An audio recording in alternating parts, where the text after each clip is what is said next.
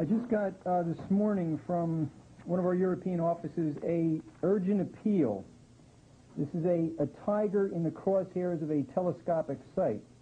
It's an urgent appeal from the World Wildlife Fund saying this is probably the most urgent appeal that they've ever launched. And they point out the fact that a number of species face extinction. Now that latter point is true. And it's true because they directly, and in some cases Prince Philip personally, killed these animal species. The WWF, at its founding in 1961, took under its wing, in particular, the African elephant, the African rhino, the Indian rhino, the panda, and a few others. Now, the African elephant was had a population of about 3 million when the World Wildlife Fund was founded. Today, it's several hundred thousand. The African rhino had a population of 100,000. Today, it is virtually extinct in the wild.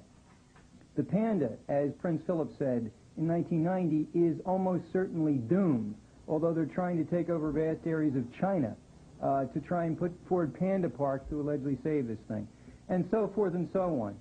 Prince Philip, a couple of months before the WWF was founded in 1961, went on a hunt, a tiger hunt, in northern India and slaughtered a bunch of tigers. Now, of course, the tiger is precisely what they're saying is going extinct. The Indian tiger is going extinct now. Now, there's a total uproar around the world about Prince Philip killing all these tigers. So as he continued on his travels, he put a bandage on his trigger finger. And he participated in another hunt, but with this big bandage there, so I can't possibly shoot anything. Now, he and Queen Elizabeth, with her home camera whirring away, mounted, as part of a broader party, 300 elephants, and they went out to kill more tigers and other species. Now, Prince Philip, as the elephants started closing in on various kinds of game, a extremely rare Indian rhinoceros, of which there were only 250 in the whole world at that time, came within the circle of elephants. All of the royal party were horrified because they knew that Prince Philip would shoot it. So various people tried to shoot near the rhino to scare him away, etc. As the rhino kept blundering on, Prince Philip took aim and bam. So there were 249 left in the entire world. Now, if the WWF has not been protecting the animals under its purview, what has it been doing? Well, in order to understand that, you have to go back a bit in history and look at the two key institutions which came together to found the WWF in 1961. They are, number one, the Society for the Preservation of the Wild Fauna of the Empire, of course the British Empire. Number two, the Eugenics Society of Great Britain with its arms in the United States, continental Europe, and elsewhere. Now, in the 1880s and 1890s, as you're all aware, there was a mad scramble among the European colonial powers for domination and territory in Africa. By 1900, a convention was pulled together in London under the auspices of the British Empire to basically set up a series of areas where the native populations who had been conquered would not be allowed in as part of the population control programs of the empire at that time. In 1903, to formalize and to carry this work further, the Society for the Preservation of the Wild Fauna of the Empire was established. The people who established it were the leading lights, the legend of British imperial history. Lords Milner, Curzon, Minto, Cromer, Grey, the great imperial proconsuls of the New Rome. They put this operation together, and throughout the decades, what they sponsored most in particular, their key job was to found national parks, beginning in Africa but then expanding all over the world. In 1933, and again in 1938, the fauna, as it was called by its oligarchical members, pulled together conferences to set up international parks. Now, I give you a certain sense of what Africa looks like in its modern form today, and without the work of the fauna continued by the WWF, it is absolutely impossible to understand modern African history, nor, for that matter, increasingly the history of the rest of the globe. Could we have the first slide, please? This is Africa. The dark splotches are the so-called protected areas. In general, if you're an African and you go into a protected area, you will either be shot and killed, or if you're taken captive, you will be subject to disciplinary measures, including confiscation of your goods, your home, thrown in prison, etc. The percentage of the African continent now taken up in these protected areas is nominally 8.2%, according to the International Union for the Conservation of Nature, which is one of the WWF co-thinker groups. In reality, it's much higher than that. So the idea, as with the enclosures in the Highlands in Scotland in the 17th and 18th centuries, was to set up broad areas of the countries where the subject population was not allowed to go, the better for imperial control. Now, the WWF manages and in fact runs the game parks in 5 of these African countries directly under its own name. That is, the countries themselves do not run anywhere from 8 to 40% of their national territory. It is run by a supranational body, the WWF. In 5 countries, that's directly the case. In about another dozen more, it's indirectly the case. And in some sense, through training of their disciples as game wardens, it's the case in virtually every single African country. So that's one. That's the first institution which helped found the WWF, is the Society for the Preservation of the Wild Fauna of the Empire. The second, which is much more crucial ideologically, is the Eugenics Society. Eugenics means racial purity, race science. The thesis is that certain kinds of skin colors bespeak a moral and racial superiority to other kinds of allegedly inferior skin colors. Now, this was put together beginning around the 1860s and 1870s by a series of people, including Darwin, including T.H. Huxley, so-called Darwin's bulldog. Using the work of Thomas Malthus, they cooked up a theory to the survival of the fittest. And whoever survived, they said, naturally was the most fit to survive. But they said that, therefore, since the British Empire was ruling the globe, clearly the British, and adding a few Americans in perhaps of their type, this was the most superior racial group which existed. And you will see throughout the work of the WWF, the founding of the WWF and through until today, an intermarried tribe of people, the Darwin-Huxley grouping, using this work of Malthus, which in fact goes back to Venice in the way that Webster had identified, a small amount of land and too much population spreading and spreading and spreading. Well, what's the basis under which we're going to deal with this problem? Well, we cull the human herd. On what basis do we know how and who to cull? That's the science of eugenics. Julian Huxley, when he founded the WWF in 1961, was also the president of one of the most important institutions of British intelligence, far above MI5 and MI6, the Eugenics Society. Huxley, when he was the head of UNESCO, the United Nations Educational, Social, and Cultural Organization, which was founded in 1945-46. Now remember, World War II had just ended. Hitler was associated with the heinous doctrine of eugenics, which of course is mass genocide, right? That's what the concentration camps were for, to get rid of the gypsies, the Jews, other people, perhaps of Mediterranean races, so-called. Well, eugenics had become a bit unfashionable. Here's what Julian Huxley wrote into the founding document of UNESCO. Thus, even though it is quite true that any radical eugenic policy will be for many years politically and psychologically impossible, it will be important for UNESCO to see that the public mind is informed of the issues at stake, so that much now that is unthinkable may at least become thinkable. What the founding of the WWF in 1961, this had been prepared already in the 1930s in the very direct sense. Huxley, at that time, was research director of a thing called the PEP, the Political and Planning Unit of Chatham House, that is the Royal Institute of International Affairs, the think tank for the British Foreign Office. The guy who was director was Max Nicholson. And if you go back and read their own writings, what they say is, we need population control, raw materials control, and a world government to assure control of the former two. That is what will define our work in the post-war period. They said that before there was a war, They and their associates, in the nexuses that Jeff Steinberg outlined, they pushed the war and they consolidated the shape of things to come after the war, in which this establishment of these vast supranational game parks was absolutely crucial to their design. Their design to cull the human herd. Now, can we have the first of the game parks maps, please? Okay. Now, I don't want to go into, at great length, all of the game parks that are established here. Just point out a couple of indicative ones and their role. Now, first of all, you notice from this map as well as the previous map that most of these game parks are established on border areas.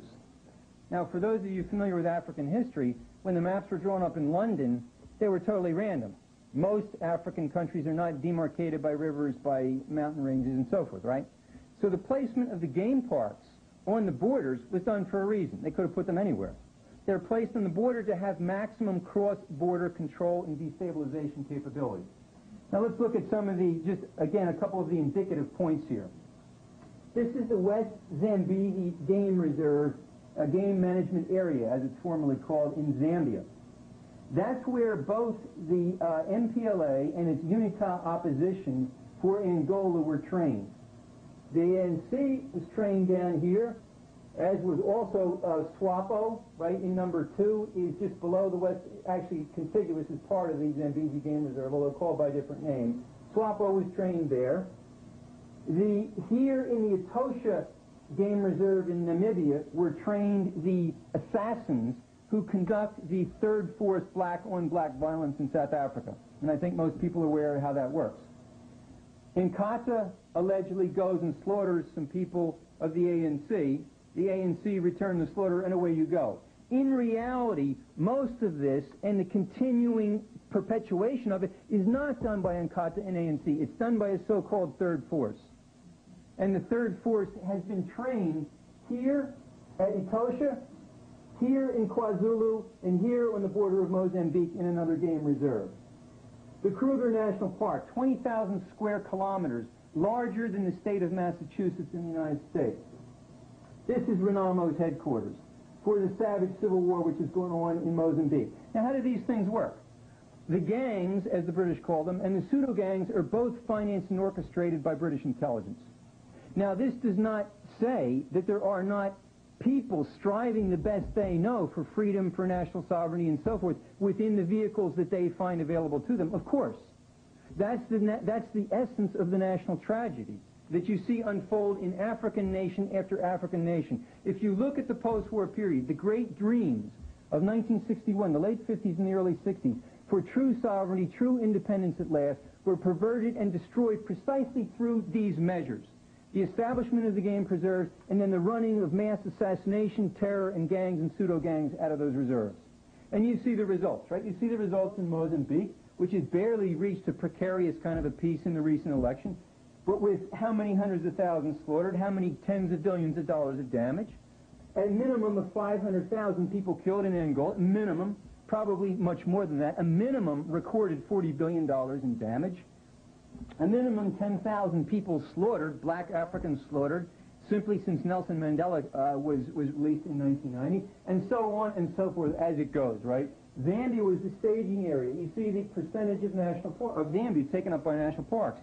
Virtually all of the gangs and pseudo-gangs of modern African history came out of Zambia. Similarly, for other parts, Tanzania also had a major role in this thing. You will notice, in the case of Tanzania, you'll notice that this is actually very deceptive. 40% of the entire territory of the nation of Tanzania is not under Tanzanian national control. It's under WWF control. Okay, I think that's sufficient for that. Could we have the next map, please?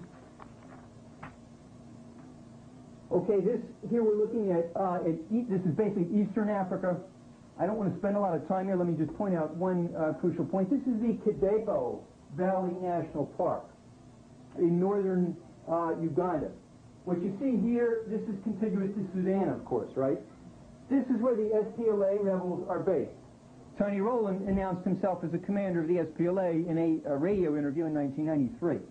Tony Rowland, of course, financed UNITA on the one side, and the MPLA on the other side, financed Frelimo on one side, and financed Renamo on the other side, financed the Afrikaner government on the one hand, financed the ANC on the other hand, financed the Smith white minority regime in Rhodesia on the one hand, financed ZAPU and ZANU on the other hand. What Roland did, and Roland's company was put together through the personal fortune of the crown. The company was never anything but that, right? What Ronro did is what all of these groups, ICI, Unilever, Royal Dutch Shell, you name them, that is what they do. That is documented. That is a matter of fact. I think we'll look at some of these other things.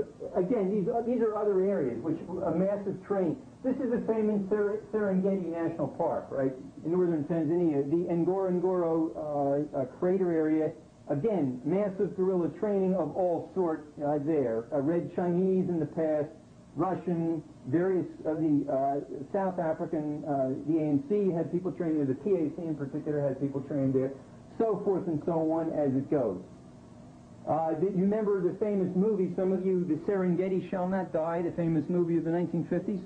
That was the propaganda piece to establish this gigantic border of, cross-border territory for a staging ground for guerrilla activity. It's been proven, by the way, since all of the native peoples who used to be living in the Serengeti, in particular the Maasai tribes, have been driven out. It's been proven without any question that since there's no people in the park and no poachers have been caught in 3 years, the reason why the rhinos and the elephants are being slaughtered in the park is because the WWF paid game guards are killing them. With the WWF, of course, well aware of this. This, I think, kind of really brings the picture home. Now, what we're looking at, of course, is Rwanda, Burundi, Uganda, and eastern Zaire. Now, in both 1990 and in the April 1994 invasions, they were organized, equipped, established, and the training for these invasions took place out of the national parks in these border areas. Both invasions in 1990 and 1994 came through the game parks. This is the Akagera National Park in northeast Rwanda, contiguous to Uganda. This is the main staging area, by the way, for the 1994 invasion. This is a savanna. This is a grassy plain. It's where you can bring up tanks, heavy equipment, and so forth in staging area. More important in the 1990 invasion, which is really what set up the stage for the current slaughter that happened in 1994, if you follow the history of this thing carefully. What we're looking at here is the Gorilla National Park in Uganda, number one. Number two, the so-called volcans, the French name, the Volcanic National Park in northwest Rwanda, and you're looking at the Virunga Park in eastern Zaire. They come together at that tri-national area. That is where the guerrillas were established, giving a new meaning, of course, to the famous film Gorillas in the Mist. If any of you have the work of Diane Fossey and the famous mountain gorillas in northern Rwanda, well, this is the kind of gorillas that the WWF likes is the G-U-E-R-I-L-L-A type. So this is how this thing was done. Now, in 1980, the invasion was in 1990, right? In the latter part of 1990, October, I believe it was. What happened in late 89 and early in 1990 was massive efforts were set up to save the elephants of Uganda and to save the gorillas of Rwanda. Now that was interesting because there's not many elephants in the gorilla park in Uganda. The elephants, in fact, are hundreds and hundreds of miles up to the north in the Murchison National Park. So they flew in massive amounts of military equipment to fight poachers, in the case of both so-called for the elephants on the one hand to save them and to save the gorillas on the other hand. And what that was used to do was to arm and train the RPF, which was otherwise simply a unit of the Ugandan army. And anyone who knows anything about the area knows that to be true and knows that they were organized, financed, and trained by British intelligence and British SAS. That's the way the thing worked. Now, I want to draw your attention to one of the more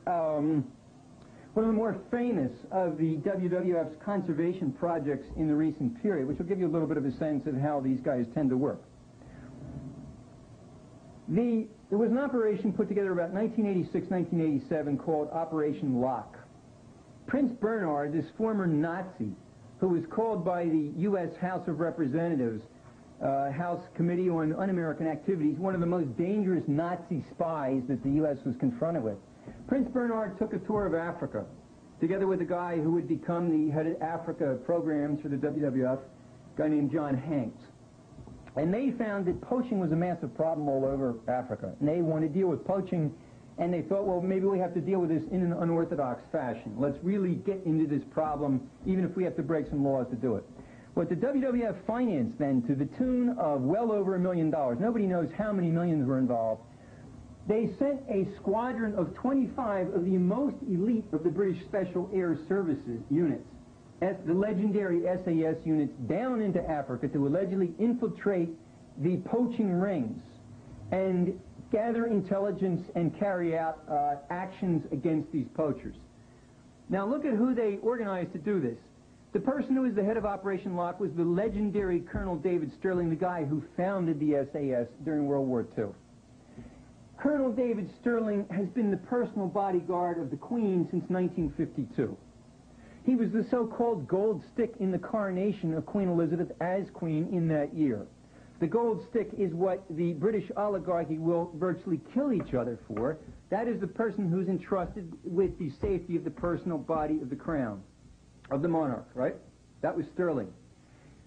Sterling chose as his chief operations officer, many of you remember perhaps the Kurdish, what was it, I guess the Kurdish assault on the Iranian embassy in London some years ago, where you had the legendary, the man on the balcony, right, the guy with the hooded mask, right, who was standing there with a machine gun ready to break in and take the embassy back. That was Colonel Crook, who was the head of one of the two SAS regiments, the most highly decorated figure in the Falkland Islands fighting, and the man scheduled to take over the #1 unit, 22 SAS, which was the prime elite fighting unit of the entire British Empire. But no, he doesn't take up that position. And the man who founded the SAS, these two get together, they take 25 hand-picked veterans, including the most decorated Falklands people, the most decorated Northern Ireland SAS veterans, and they send them down into South Africa. So what'd they do? Well, they trained game guards. That's mostly what they did. They also flew a helicopter in Zimbabwe. This helicopter killed hundreds of people. Of the 380 people killed or wounded or who were, in some cases, escaped, they only found 100 guns. So most of the people who were slaughtered, most of the human beings who were slaughtered from the WWF paid for and WWF run helicopter gunships in Zimbabwe were unarmed. Some of the rest of them were members of the military wing of the ANC. Some of the rest of them were opponents of Robert Mugabe, who spoke out against the IMF program, which was crushing Zimbabwe's economy at that point. So that's one thing they did. They slaughtered the so-called poachers. The last living rhino herd in the wild, 700 rhinos, was destroyed by the WWF. It was slaughtered when they paid for it, and the ones that weren't slaughtered were drugged and were sent off to game farms in Australia, the United States, and elsewhere among Prince Philip's cronies in the 1001 Club. That's why there's no rhinos left in the wild to speak of, because Prince Philip and his gang killed them all. But let's go back to this question of training the game guards, the park rangers, right? And anybody knows how the Mau Mau thing was run in Kenya has a sense of this. The whole Mau Mau operation was run in order to commit genocide against the Kikuyu tribe, because it's a majority tribe, and whenever you have a majority tribe at independence coming into power, you have the possibility of stability and sovereignty. Why? Because they're the majority. The British policy, as anyone, again, who knows Africa history is quite aware, is to put a minority in power, a minority tribe, and to keep them always at war amongst each other. So out of the parks, and using the game wardens of the parks, the British cooked up, largely, the so-called Mau Mau insurgency, and then slaughtered tens of thousands of Kenyans, mostly Kikuyu, but others as well, to set the conditions for the kind of government they wanted in Kenya in the post-war period. So what were they doing down here? What were they doing in Africa, in southern Africa, in 1988, 1989, 1990, and still to today? Training the game guards. Well, some of the game guards, I pointed out Etosha Park in Namibia. Those game guards, which they were formerly called the Kerfoot unit, that is, it's Afrikaans, an Afrikaans term, the Crowbar Squad, were notorious for their butchery and their savagery. They were black units, right? Used against SWAPO in the Namibian Liberation War. Now, this is not to choose sides or anything like that, because the British play all sides against the middle, but that's who they were, the Kerfoot units, on the side of the minority government at that point. Now, these Kerfoot units were retrained in 88, in 89, and in 90, there in Etosha National Park, by WWF people, by Sterling's people, by Colonel Crook and others, the aptly named Colonel Crook, I might add. And later on, these game guards, these former Kerfoot people, constituted the stock theft unit in South Africa, of the South African police. Many of you remember the Boy Patong massacre in 1992 in South Africa. 39 people slaughtered and dozens more injured. Right? Again, third force violence at a crucial point in the transition, the political transition there. Who did it turn out to be that was named by both prominent white and black circles, including ANC intelligence, including the Goldstone Commission and so forth in South Africa, that carried out the slaughter, but the stock theft unit?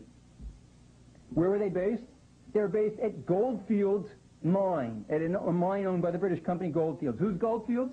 Its chief executive was a long-time key figure in the 1001 Club and in the WWF. That's the way this thing works. When we say that Prince Philip is guilty of genocide, that charge can be backed up chapter and verse. He says it, as Jeff Steinberg indicated, he says, I want to kill people. His eugenics society has said, and the founders of the WWF, which came out of the eugenics society, have said again and again and again, we want to kill black people, brown people, etc. I have some beautiful quotes, horrible but beautiful, which I'll read in the question period if it comes up again. They say they want to kill people, and then they set up an institution which goes out and conducts in its own name, under cover of saving the animals, the slaughter that does result in precisely the extinction that they called for. So I submit, as Mr. LaRouche would say, ladies and gentlemen of the jury, as the person who is drawn up, Mr. LaRouche is the person who's drawn up the bill of indictment on this crowd, that these people are guilty as charged. I think the evidence is overwhelming. It's begun to break in the London press. The mass circulation of the People, which is a Sunday press over there, sort of a sex and scandal sheet, but read by 5.6 million people every Sunday. That broke these charges, and you're going to hear these charges echoing around the world in the period to come. Thank you.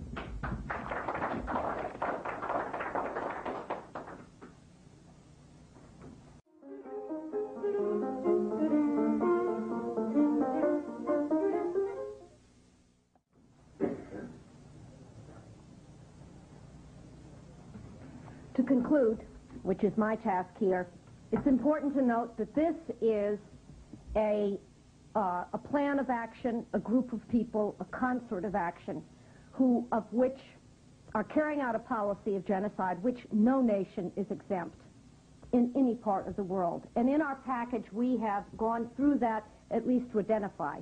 I can inform you that we are now working on more elaborated, detailed documentation of this case of the WWF and Royal Crown policy of genocide, for example, against the nation of China, against other parts of the world. Tonight, or this afternoon, we're going to finish with the case of the Americas, because there's a very specific idea and concept that jumps out of you that's inescapable when you look at this policy in the Americas, and that is the concept that these people have of people as animals. And you see it in the name and the face of indigenism, which is now tearing apart, in particular, Ibero-America and Canada, in armed insurgencies such as Shining Path and the Zapatistas in Chiapas. And these people who view man as animals are using the indigenous movement today as the principal means to cull the human flock as a whole, and you can see this in the case of the Americas. But let's go straight to the maps. Now, I just want to note a few things generally, not all the things that we've even noticed. If you look at the total amount of protected area, as we have calculated it thus far, it's 13.2% of the total area of South America. I would submit to you that this is vastly underestimated. Now, since we've begun this work, and I do recommend that people work through the documentation, familiarize themselves with the maps, learn the categories that these people use, because you as you go back to your nations, will be able to refine this picture we've developed. For example, in the case of Argentina, we used, as we did for most of the areas, the International Union for the Conservation of Nature statistics. These are very low in most cases, and they vary. Some countries are more accurate than others. In the case of Argentina, the figures that we have discovered since we produced this is that 36% of the country is a so-called protected area. So I submit that you will find that these figures are going to change as we get more refined national-based statistics. Second of all, what do you notice about the area? If you know anything about the South American drug production, centered in the Amazon region, in the Amazon basin, note the density of parks in that area. Look particularly at point number 4, all right? That's in Peru. Now, that is a reserved area, an ecological reserved area in the Huallaga Valley. That is the heart of the coca-producing region in Peru. Peru being one of the 2 largest producers of coca, which, as you know, is used for cocaine in the world. As in Africa, you see the cross-border case. All right? Many of these are concentrated on the borders. For today's purpose, look at number 1. Now, what you're looking at there is the indigenous reserve of the Yanomami Park. It's an area, it's divided in 2. One side is Brazilian, and that's strictly called the Yanomami Park, and the other side in Venezuela is called the Alto Orinoco Biosphere Reserve, run by UNESCO of Mr. Huxley's fame. This is an area of about 178,000 square kilometers. In other words, something short, just shy of the territory of the state of Uruguay, that has been was created in 1991, I might add, by 2 presidents who were driven from power on charges of corruption, Carlos Andrés Pérez and Color de Melo. They're no longer around. And the creators of the Yanomami parks are a little worried because they don't have the instrument at hand to actually put through their program that they want. Now, this park was created in order to protect some 16,000 semi-nomadic Indians who lived in some of the most primitive, horrible conditions known to man. They practice cannibalism and infanticide. That means they kill any child that they want to. They die at half the their average lifespan is half the national lifespan of the rest of the nation. For example, in Venezuela, average age, die at 35. If they continue in this culture, they will disappear. The creators of the Yanomami Park knowingly are attempting to set up a green wall around these, out of which the Yanomami people, I submit they are human beings, cannot escape. They cannot go out. They cannot change their culture. They cannot do that. And therefore, they are going to die. That's the policy of the World Wildlife Fund. Now, I'm not going to go through the whole documentation here, but we know, and we have documented, that the creation of the Yanomami Park was a personal task of the British royal family and the World Wildlife Fund. It was carried out by an organization set up as an offshoot of the World Wildlife Fund in 1969, which was originally called the Primitive Peoples Fund. That name was a little too harsh, they said. In Africa and in the United States, people sort of said, well, this just doesn't fly. So they renamed that organization Survival International. And many of you may have run across them. They're an international organization which campaigns for the defense of tribal peoples. The tribal peoples must stay as only tribal peoples. It was funded by the World Wildlife Fund. Sir Peter Scott, chairman of the World Wildlife Fund, was one of the sponsors of Survival International. Several of the other people involved in it came out of the World Wildlife Fund. Financier of the operation, Teddy Goldsmith, the leader of the magazine called The Ecologist, one of the most rabid anti-industrial magazines on the face of the earth. And its first and major task from its formation in 1969 was the creation of the Yanomami parks. For the first 3 years, Survival International targeted Brazil and Brazil's policy of assimilating its very small Indian population into its national structure. Now, there's another thing that stands out about the Yanomami Park.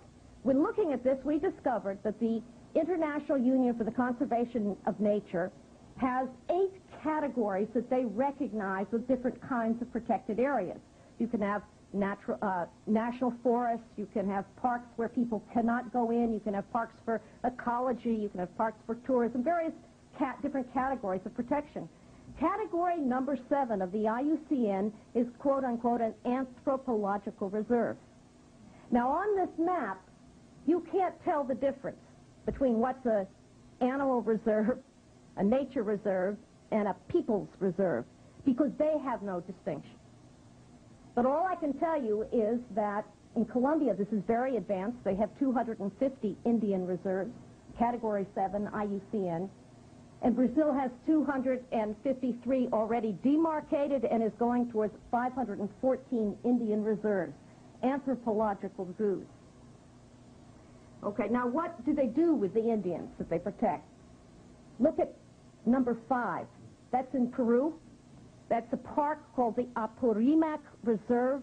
It's an ecological reserve located between 2 rivers and near the Eni River. The park rangers for the Apurimac Reserve was Shining Path, Sendero Luminoso. When the Peruvian army finally fought its way in to the area, they found 1,200 bodies of Ashinanka Indians buried in mass graves, 300 mass graves, that they had operated in there. There are 5,000 missing of these Indians. No one knows what has happened to them. Now, if you think that London has nothing to do with Shining Path, you're very wrong. The Peruvian government has, over a number of years, has attempted to get the British government to shut down the center of propaganda for Shining Path that's run out of London, and to no avail. But then in 1992, in August, a British government agency known as the Independent Broadcasting Authority, IBA, whose chief is appointed by the Home Office, produced for Shining Path the sole international documentary propaganda film that Shining Path has shown around the world. IBA, the Independent Broadcasting Authority, sent its reporters to Peru. They accompanied Sendero Luminoso to their films, to their fields, their killing fields. They filmed them. They broadcasted it on British TV. And then, lo and behold, we start getting in our center flyers from the Revolutionary Communist Party in the United States, which backs Shining Path, saying, come see, we've got the first documentary film produced by IBA. It was fundraising for Shining Path, run by this Home Office-controlled outfit. So the park rangers of the Apurimac Reserve tell us what these people view about Indians. They want to kill them. The next slide. Yeah.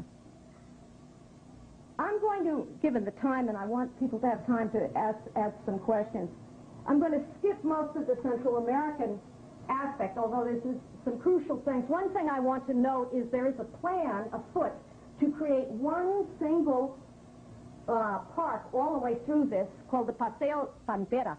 It's a path for panthers to run up and down. And these panthers, they really need to be all connected, and that right now they have to run through human territory, and that can't be allowed. So this is what is being discussed. And this, I identify for anybody who knows some history, is the Mosquito Coast.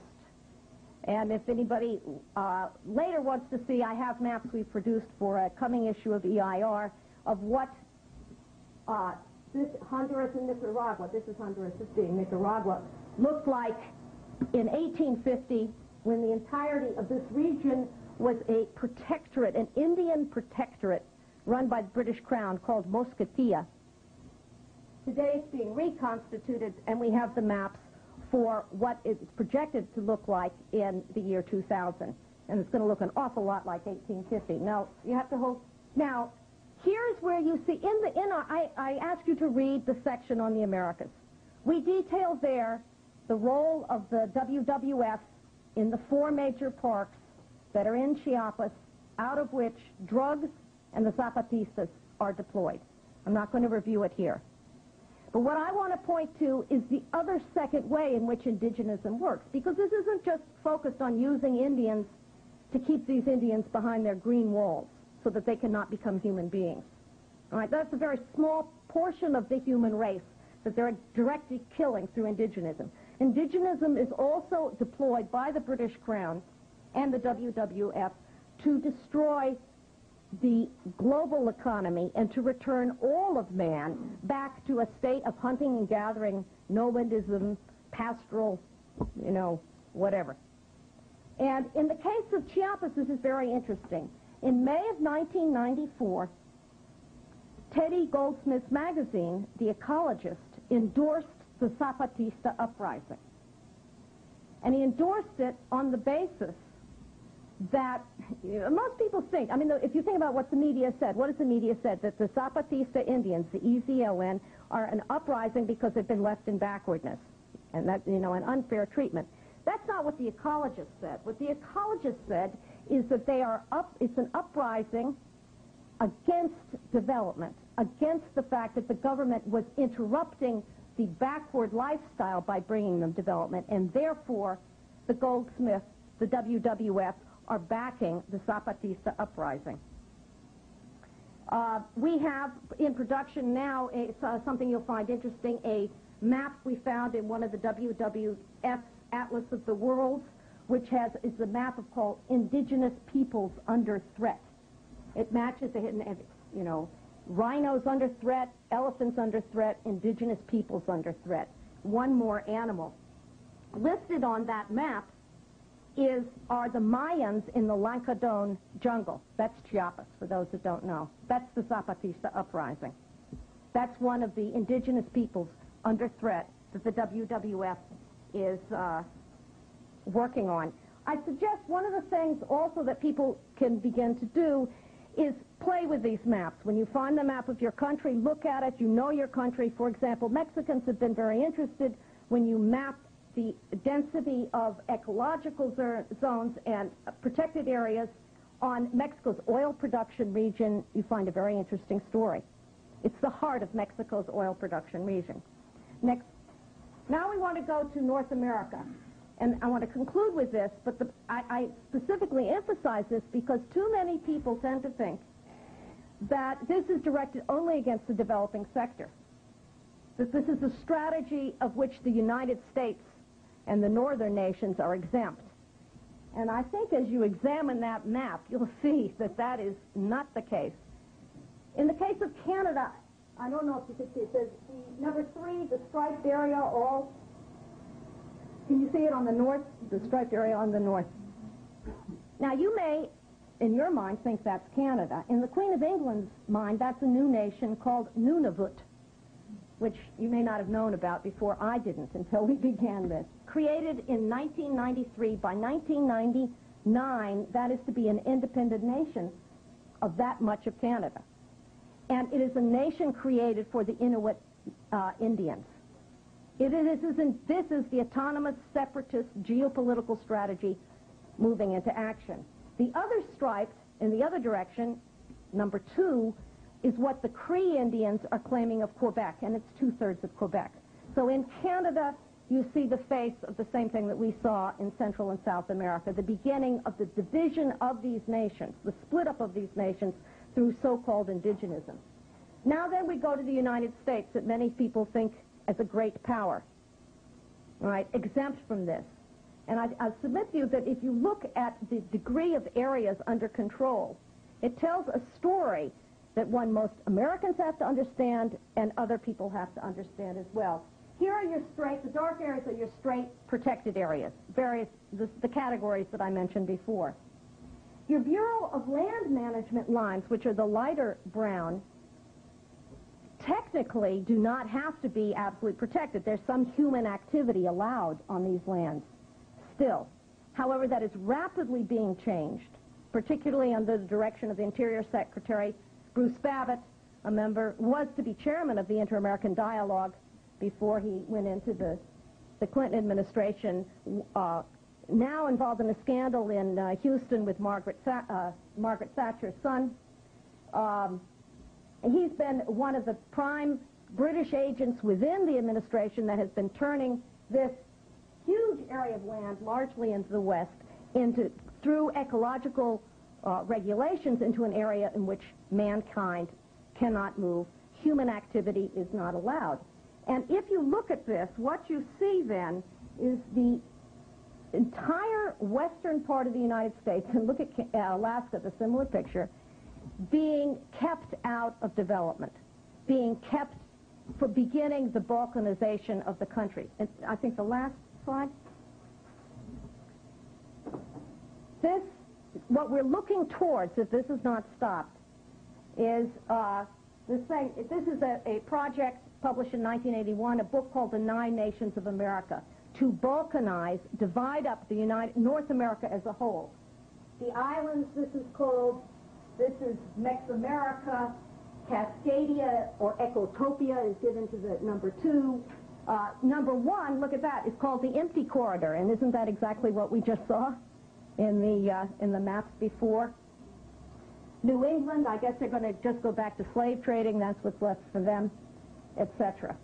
And so what you have here is a operational plan of which no nation, and particularly not the United States, is exempt, being carried out by this group of people who are committed to eradicating the nation-state itself as an existence on this planet and reducing man to species, 5,000 different species, each with a different culture, living in the most horrible, primitive backwardness one can imagine. And I submit we should have questions.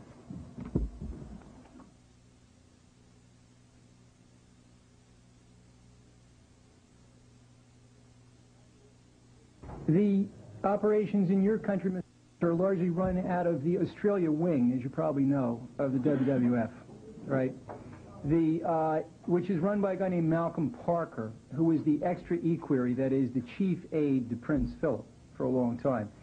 There got to be a big scandal because his wife divorced him because she maintained that he was spending all his time in nightclubs with Prince Philip, where the only thing the women wore who were dancing on the stage was Freemasonic aprons. So he got in a big scandal. He was kicked out of England, or had to leave England in disgrace. He went over to become the personal aide-de-camp to Prince Bernard. Same thing happened, and he wound up in Australia, from which he's directing the operations, which I want to show you. Now, if you look at this, this is just quite incredible, right? Look at this. This is the protected areas being given, so-called, to the Aborigine population. Now look at this. This is not everything. What's actually been created now is an unbroken, virtually, except for tiny little areas across the transcontinental highway there, reserve to actually break the nation in two, right? The green areas here are the lands that are claimed. You're probably aware of the famous Mabo decision of 1992, right, which opens up all land to anybody who says, well, I once was an Aborigine, or maybe my great-great-grandfather was. The incidence of Aborigines has gone up threefold once Mabo happened, right? Because if I have any Aboriginal land, well, then why don't I just grab Melbourne? One tribe grabbed Brisbane, grabbed downtown Brisbane, or tried to, and then finally they cut a deal and they gave it up. It's chaos in the whole area. So the idea is to actually totally disintegrate the texture of the country as a sovereign country. And I think the point that Webster made is the crucial one for all of us to remember. Back in 1981-82, we called the WWF. We and other journalists associated, we called those guys. And because our hypothesis was, well, aren't they stealing all the, say, diamond area? And there's a lot of diamonds out through there, right? Or in the case of Namibia. Most of the area in Namibia that's locked up along the coast is the diamond-rich area. Same thing with Botswana. The whole diamond belt of Botswana is locked up. So we, being a little bit suspicious after dealing with these characters for a long time, we said, well, is this to lock up raw materials? The WWF guy himself said to us, no, that's the old form of imperialism.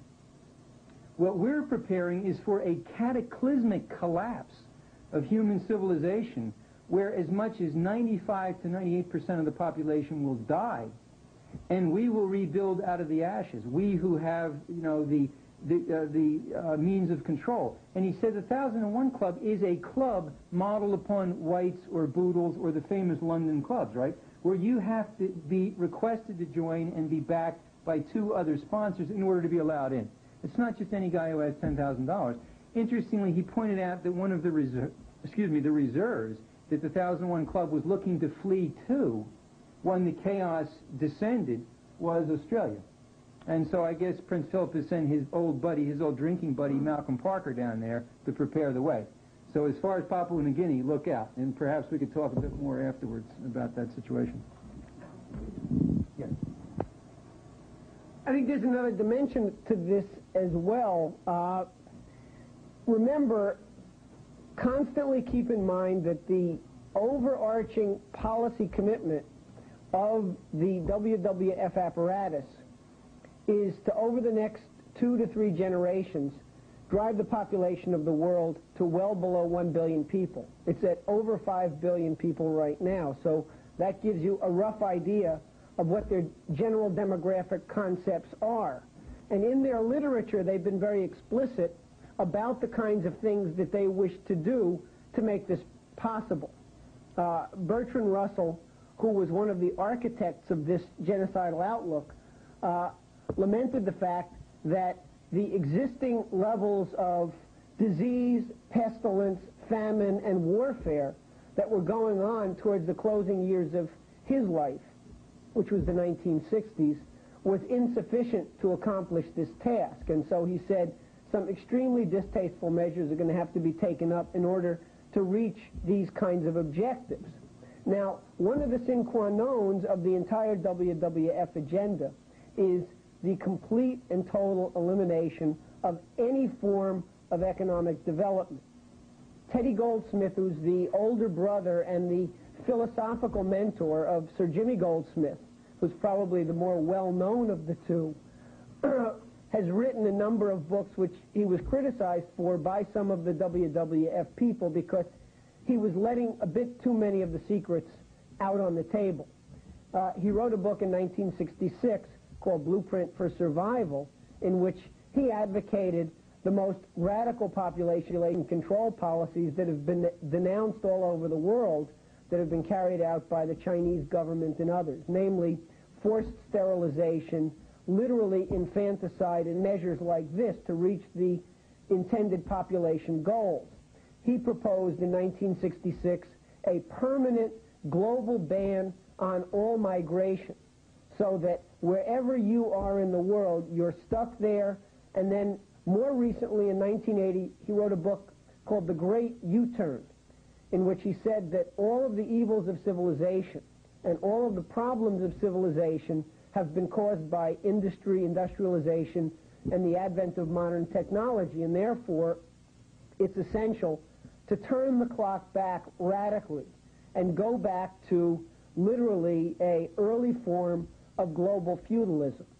WWF carefully studies the maps of every region that they've targeted, and in their minds, the first target that must be destroyed is any potential project that would represent economic development that would improve the material, cultural standards of living of the population living in that area. And as Gretchen said, the advanced sector is by no means excluded from this.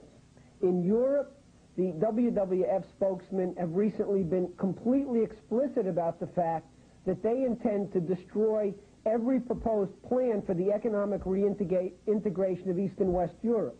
They have set up parks for life, which are specifically earmarked to be choke points against every major proposed high-speed rail line and other infrastructure project that would fundamentally end the Cold War period by reintegrating Eastern and Western Europe, which creates the potential for the economic development of all of Eurasia. In Mexico, in Africa, in every part of the world where there are oil reserves, those areas are targeted for shutdown because these people are evil, they're insane, but they're not stupid. They know that the key to population density, the capacity for a society to increase its population by advancing its levels of public health, culture, education, and technology is the energy throughput.